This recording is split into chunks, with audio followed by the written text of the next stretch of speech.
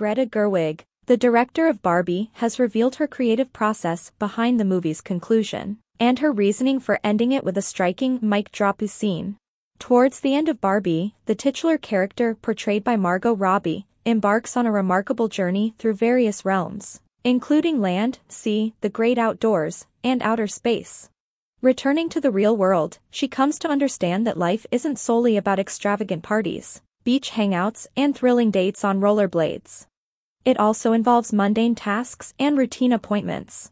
Be warned, major spoilers regarding Barbie's ending lie ahead. In the final scene of the film, Barbie enthusiastically enters an office building, ready to embrace her new life and seemingly attending a job interview.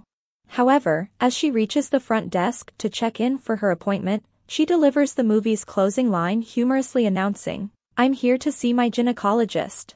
Gerwig, who co-wrote the script with her husband Noah Baumbach, a filmmaker and writer, shared with USA Today her intention to conclude the movie on a blend of humor and emotion, staying true to the film's overall tone.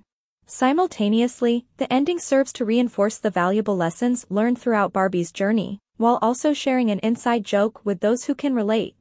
"It was important for me that everything operated on at least two levels," Gerwig explained. "I knew I wanted to end on a mic drop kind of joke, but I also find it very emotional.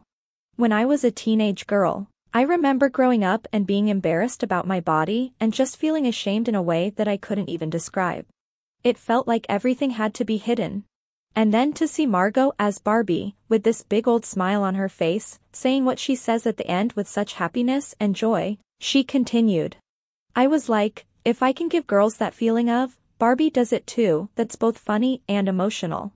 There are so many things like that throughout the movie.